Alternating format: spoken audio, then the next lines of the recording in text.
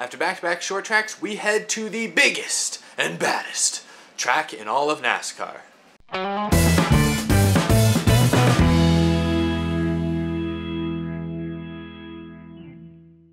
How's it going, everybody? Welcome once again. I'm Eric. Welcome to Out of the Groove. So after the big bombshell of information we got dumped on us last week with Dale Earnhardt Jr. retiring and all that fun stuff, Richmond's race weekend went off, fairly uneventfully. Talking about Sunday's race itself, it was a race that was dominated early by Matt Kenseth and Brad Keselowski. Later in the race, we saw other drivers step up, most notably guys like Joey Logano. Kyle Busch started to make noise late.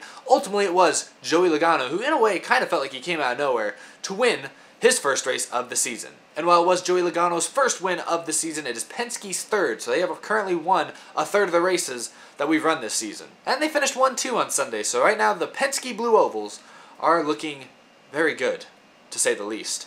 In fact, right now, and this might even been the case before this weekend, right now, Penske looks like the most complete team overall in all of racing. And now I know they only have 2 cars, and some of these other teams got like 4 and stuff, but, if I'm just going to look at whole teams, I mean, both of those cars are looking like 2 of the top 5 cars every week right now. And we know Keselowski has championship material, and Joey Logano's been pretty close in years past, so, they wouldn't be too surprising if they made up half the spots at Homestead at the end of the season. I know it's early, but y'all are always asking me for my predictions way in advance, so that's about as good as one I can give you. It wouldn't be too surprising to see them make it that far. I mean, last season I think we saw 2 Gibbs cars in the Final Four. Wouldn't surprise me if we saw 2 Penske cars. Wouldn't be impossible. So aside from Penske really solidifying their hold as the #1 team in NASCAR right now, there's a few other minor storylines that we should probably talk about. One big thing I talked about last week, and I know it was kind of a pretty high topic of conversation throughout most of the weekend, was could Joe Gibbs Racing put back-to-back weekends in a row where they performed well? And I've mentioned it many times on the show, it's been said many times across all of NASCAR media,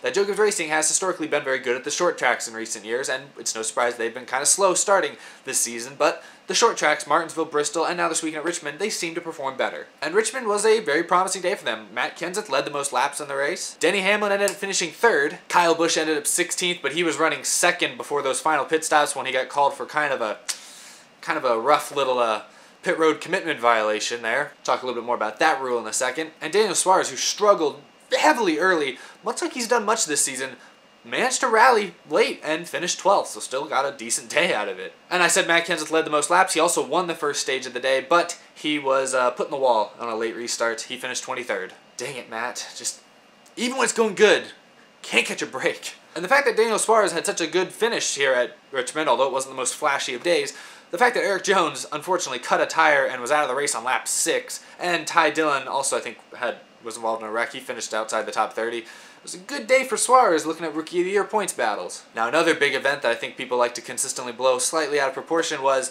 another late race incident involving 2 teammates, Jimmie Johnson and Dale Earnhardt Jr. Anything that involves Jr., really anything that involves Jr. or Jimmie Johnson, is going to get some media attention. Late in the race, I don't know what happened. Jr. was kind of sliding backwards, Jimmie Johnson went low, Jr. went way high, and coming off the corner, I don't know, Jimmie just forgot he was outside of him. I don't know what happened.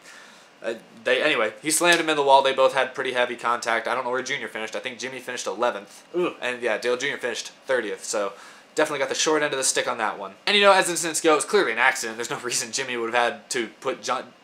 in the wall. It was obviously just an accident. Jimmie said afterwards he just didn't know he was outside of him, but when you look at the replay, it's like, I'm not sure how he just didn't see him. Like, he doesn't, I don't know how much blame his spotter really has. It felt like Johnson should have probably just been able to see that Jr. was outside of him. He was pretty much there the whole time. So anyway, that was kind of an unfortunate incident for those 2 teams, but yeah, it is what it is. I don't know. At least in Jimmie Johnson's case, he's coming off back-to-back wins before this Richmond race, so he's solidly locked in the chase. That's probably why Junior fans are the most frustrated, because it definitely hurts him. Dale Earnhardt Jr., as a result, currently sits in 24th in points, pretty far out of the chase grid at this point. And again, it's still early in the season. We're not even halfway through the regular season yet. We're like a third of the way, barely. And we're going to Talladega this weekend, which Dale Jr. has always been muy bueno at.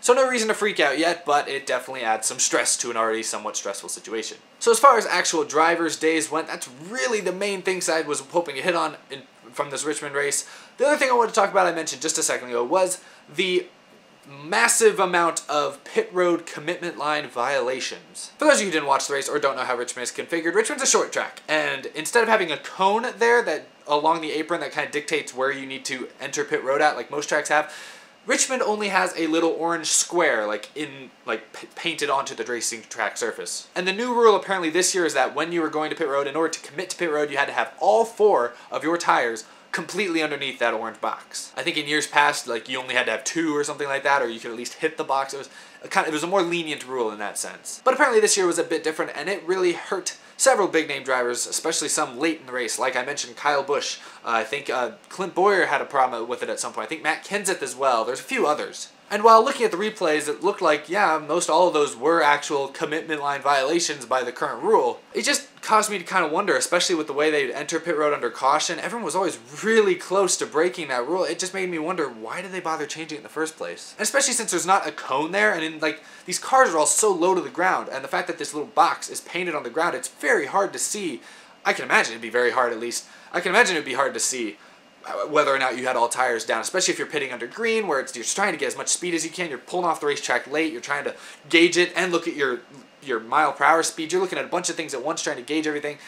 It's not surprising that your right rear might ever so slightly clip it. And we saw, on that late race caution, when the leaders came to pit road, we saw Joey Logano kind of intentionally cut down kind of late, possibly to mess up second place running Kyle Busch's line of sight, so he could not see that box as well. And that was one of the late race penalties that really kind of didn't seem right to me. His tires barely clipped the box, and it didn't really seem to have any effect on anything. It was it just seemed like a dumb rule that kind of artificially created the results of this weekend. I'm all about, NASCAR has rules. They told the drivers this was the rule. They all knew that was the rule going in. But in this case, it was a dumb rule. And now I probably wouldn't be complaining about it if it hadn't had as much of an impact on the finish of the race or the race itself as it did. But since it did seem to have a pretty significant impact for a few drivers specifically, you gotta talk about it and just kind of gotta ask, why did you even bother doing that? I think they should probably change it back for the race here in September. That's just my opinion. Don't know what NASCAR say, but I don't know what their actually reasoning for it was for changing it this year. I don't understand why they did that, but they did apparently. I bet the drivers will want them to change it back. I don't know.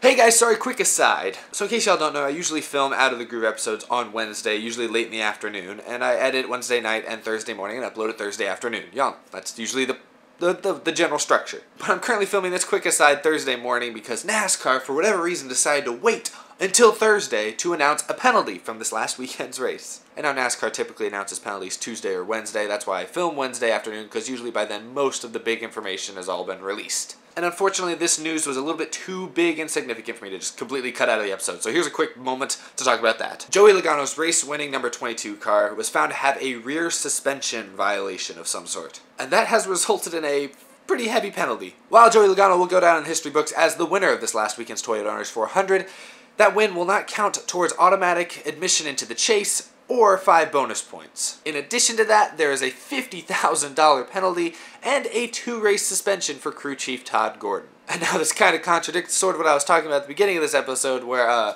was talking about how Penske Racing has been probably the strongest team all year, and they seem to be on the best roll of anybody. Let's just say, having a $50,000 2-race suspension penalty that costs you the points associated with your victory, yeah, that puts a damper on things. And to be fair, penalties like this aren't entirely new for Penske Racing. Paul Wolfe is currently in the middle of having to serve a suspension for multiple races. He missed a race earlier this year, came back, and now he's missed, after they appealed, now he's missing this race weekend at Talladega, and I don't know if he has any more races to miss after that, but I know he's had to miss at least 2 now. Todd Gordon now for Joey Logano is going to have to miss 2 races, and yeah, it just makes you question. And I saw something recently, I think it was more from last season, but I know it is a thing, and I think it actually is still a rule in effect this year, where drivers will often swerve back and forth after a race, like on the cool down lap. They'll jerk their cars back and forth, oftentimes to try and make sure their rear stuff in the car, possibly suspension related things, are well aligned to fit the laser inspections and all that other stuff. Because last season we saw a lot of cars face usually not too heavy penalties for rear end, misfunctions or penalties in that sense. And I remember seeing something recently where the 2 Penske drivers were specifically called out. Like I said, I think this was mainly from last season, but it's probably carried over to this season a little bit, where the Penske drivers specifically were called out for being the ones that seemed to be most viciously trying to keep their cars, in the good. So in my opinion, NASCAR needs to seriously lock down and figure out what Penske is doing. And I'm glad that this penalty, Penske's not even appealing this penalty. Like, most times when a penalty this severe comes out, the teams are immediately appealing it. Penske's not even appealing this. Like, they know they screwed up. And I think, honestly, that right there should be a major red flag for NASCAR. And they should, honestly, keep Penske under a very close eye. You know, for years when Jimmy Johnson was dominating the sport, they would fail inspections here and there, and NASCAR was always keeping the close eye on them because they were really fast. And like I said at the beginning of the show, I guess when I filmed it yesterday, Penske right now is probably the best overall consistent team in racing. And now that they've had multiple penalties this season and multiple suspensions already, and they're not even appealing this one, I think that should raise eyes that NASCAR needs to keep a close eye on these two teams. Be interesting to see where it goes from there. Anyway, let's go back to the wrap-up of the actual show that I filmed yesterday. So, thank you for letting future/still past Eric jump in here. Come on, NASCAR, announce the stuff on Wednesday, so I don't have to do this.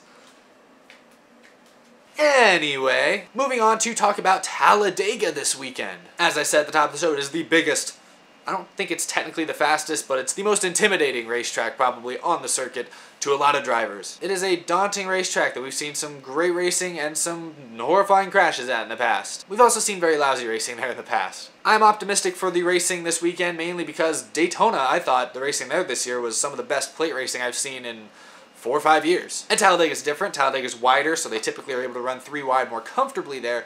I still hope that, I'm still confident at least, that we'll continue to see as much passing, as much, close quarters contact here and there as we did at Daytona, keeping it interesting while ultimately not making it undrivable. A lot of people like to talk about coming to the Talladega or the Daytona race weekends dark horse drivers, because we all know plate races. We've seen like David Reagan win there in recent years and underfunded teams. We've seen a lot of underdogs break through and get wins here. So it's always fun to speculate who of the kind of underdog, below the radar drivers and teams, who do we think's got the best opportunity to snag a win? Which probably isn't too exciting. I'm picking Brad Keselowski to win the race. He's obviously not an underdog. He's probably a lot of people's favorites to win this race, but it seems like Penske is fast in general right now, and Keselowski's been good at Talladega in the past, so I'm picking the 2 car. As far as underdogs go, though, there's a few to pick from. I'd keep my eye out on both Roush drivers this weekend, Stenhouse and Trevor Bayne. They've both been running a little bit better, it seems like, in recent weeks, and Roush Fenway a few years ago was one of the best at plate tracks for a couple of year stretch there. They were dominant. And I think it's just, Trevor Bayne won the Daytona 500, so we know he can get around plate tracks to some extent. I think it's a good idea to keep your eye on those two. And of course, you guys can hate me all you want for saying it, but I'd also say to keep your eye on Danica Patrick this weekend. She's run well at plate tracks in the past. We know that Stewart-Haas Racing is capable of making fast race cars. She was on the pole at Daytona a few years ago. Just saying, keep an eye out on her. But if you want to know my actual underdog pick for this weekend, and it's a pretty big underdog, not only because he's kind of a smaller, underfunded team, but because he's also a rookie, I think Ty Dillon might be very interesting to watch this weekend. I think all the rookies, especially Jones and Suarez, will be interesting to watch, especially after they had such a rough Daytona 500 earlier this year. It'll be interesting to see how they bounce back and if we can actually see how well they're able to run in a pack, because we really didn't get to see too much of that back in February. Anyway, yeah, that's basically, there you have it. There's not a whole lot of predictions we can make for a kind of a wild card race weekend like Talladega is, so I guess I'll just leave it at that. Should be a good race. I'll be curious to see if like I said, what I thought was really competitive plate racing at Daytona carries over to Talladega. I mean, the tracks are very similar, but they have a couple key differences. I'll be curious to see how that works out. Should be a good race weekend. Thank you guys for watching. As always, you can follow me on Twitter. You can contribute to the show on Patreon. Keep that thing rolling. You can become a sponsor of the show and get your names featured right here with these people there. You can check out how you could possibly do that down in the Patreon link below. What else is there? Got my Snapchat on there, got a bunch of other random crap, who cares? Also, as I've mentioned, DECS Season 8 is starting this month. It is May now, so it will be coming out very soon.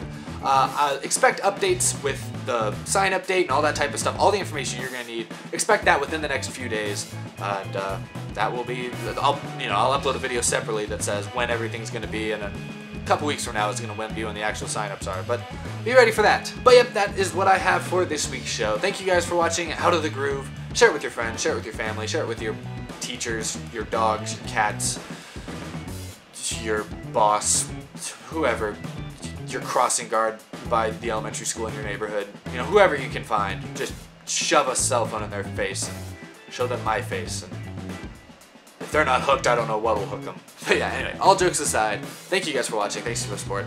I'll see you all next Thursday. Goodbye. I just realized I have like my towel here. I could just go whoa, whoa, and I like disappeared. That'd be a good joke if I could just go whoa, and then like I get up out of the frame. No, that's not gonna work because my shirt was on. Oh goodness, that would never work. Oh, this is embarrassing. Cut, shut it down.